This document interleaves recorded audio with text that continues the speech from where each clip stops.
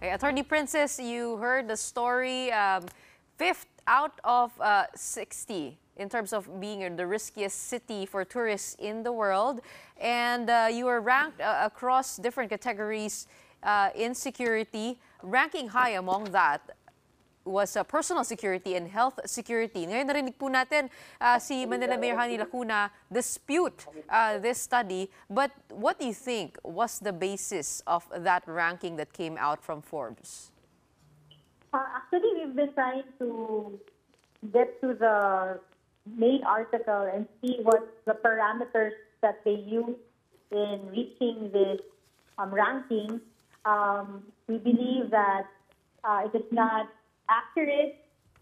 Their parameters that they use did not consider many innovations that the city of Manila has made when it comes to natural disaster response, our environmental safety response, and also it did not take into consideration new information and data on safety and security in the city of Manila.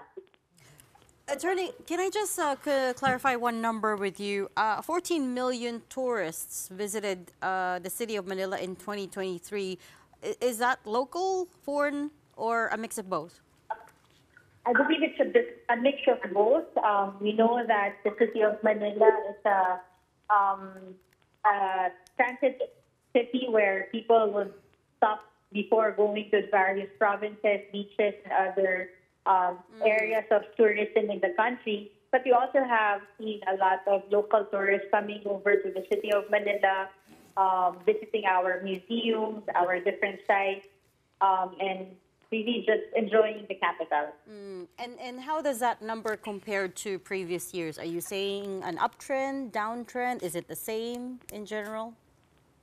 I would suppose that, especially the recent years of the pandemic, we have really seen the return of tourists in the city of Manila. Truly, it's really back to normal now.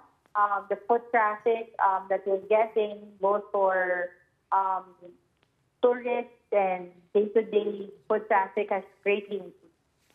Right. So, Attorney, alam naman natin, no, sa City of Manila, ang laki-laki ng Manila, right? It's a big city, but the tourist areas are, kumbaga, concentrated lang naman sa certain areas. Of course, we have Binondo, the oldest Chinatown in the world. We have Intramuros, Rojas Boulevard, that side, no, with Rizal Park, Intramuros. In fact, I was just there nung Saturday. I did not feel unsafe at all. What have you guys done, no, specifically to kumbaga ensure that these tourist areas are extra safe, and pantay po ba yung mga ine-enforce niyo na rules in terms of security sa tourist areas as opposed to kumbaga yung mga normal areas lang na hindi naman masyadong pinupuntahan ng mga tourists? Well, number one, the city of Manila has created a tourism plan.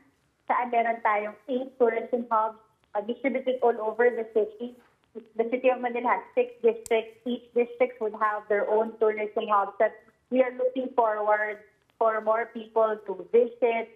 Meron sa, of course, nandiyan nga yung sinabi mo, Binondo, meron sa Muros. We also have the many rich churches that we have that tourists would want to visit, mga old sites. Tuloy-tuloy po natin una, syempre, dume-develop yan, pinapaganda, pinopromote. Magpapasalamat kami sa tulong din ng Manila Police District that helps us secure these areas, more police visibility everywhere. At natutuwa din kami na sa pangunguna ni Mayor Hani Lacuna, mas dumami po ang mga innovations ng Manila Disaster Risk Reduction Office para masiguro na yung mga emergencies ay agad-agad natutugunan. We also have early warning systems now that would help us understand yung mga natural disasters na darating. At recently, I think last week, we just launched the Geographic Information System. It's a data-driven program para nakikita talaga namin yung mga data sa lungsod na Maynila, yung mga kailangan tugunan, kailangan bantayan, at mas kailangan pang i-develop. The former mayor, Mayor Isko Moreno, was actually famous for beautification projects. Marami siyang inayos, pinaganda, nilinis sa lungsod ng Maynila. I'm just wondering, do you have any projects down that lane in terms of fortifying, retrofitting old buildings, yung mga kable na maraming nakahang dyan, paglilinis ng mga sidewalk. I mean, tell us a little bit more about that.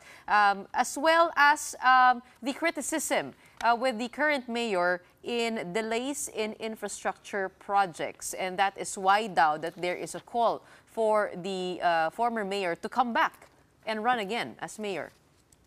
So, unang-una sa beautification, the mayor, upon start of her term, talagang isa yun sa mga unang orders niya to keep the city clean. Meron tayong ordinansa na tapat ko, limit ko, that each household must maintain their own the cleanliness in their vicinity of their household. Lagi dapat malinis. Every Friday, may clean-up drive lagi in each barangay. And also within the City Hall, kasi sabi nga ni Mayora, ang City Hall, ang simbolo ng lungsod na pag nakikita nila malinis ang City Hall ay may encourage nila ang bawat mamamayan ng lungsod na linisin din ang kanilang sariling pamamahay. Ang mga beautification natin sa mga, kanina lang, we just nag-groundbreaking kami dun sa bagong park na gagawin sa Pandakan para magkaroon tayo ng mas maraming green areas in the city. At yung iba't iba pa mga programa para mas mapaganda ang lungsod. Pagdating naman sa mga infrastructure, I would beg to disagree. We had 3 groundbreaking ceremonies of different public schools in the city. Of course, you have to understand during the previous mayor's administration, while there were a lot of infrastructures, we also had to. We have some debts that we need to pay for all of the infrastructure programs.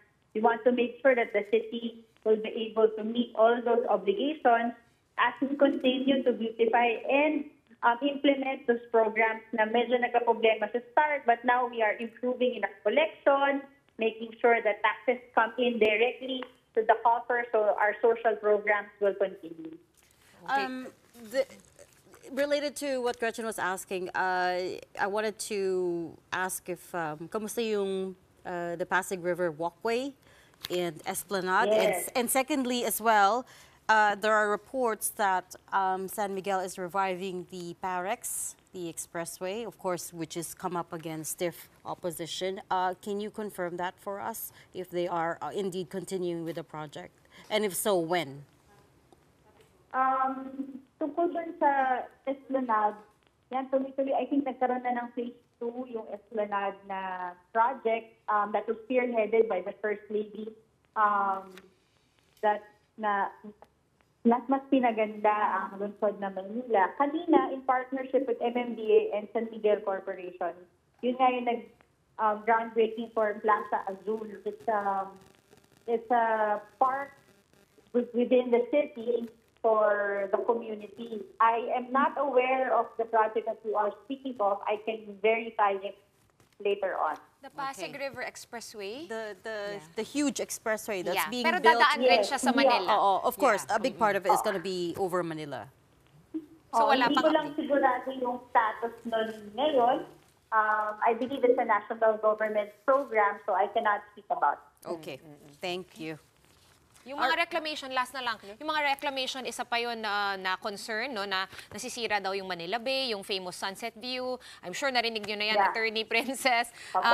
Anong stand ng Mayora Hani? Kumbaga, magbibigay pa ba siya ng permit? Magpapatuloy pa ba? I understand that some of them are already ongoing, so parang wala na tayong magagawa. But what's her personal stand on reclamation? The president already put on hold all reclamation projects, and the mayor has already stated that the mayor will respect the decision of the president when it comes to the reclamation program. Okay. I believe there were exemptions in some contracts there. But thank you so much That's for... only in Pasay. Yep. That's only in Pasay City. Thanks for clearing All right. that up. Thank you so much for joining us tonight and giving us a light into what's happening over in Manila. Manila Public Information Office Head Attorney Princess Abante.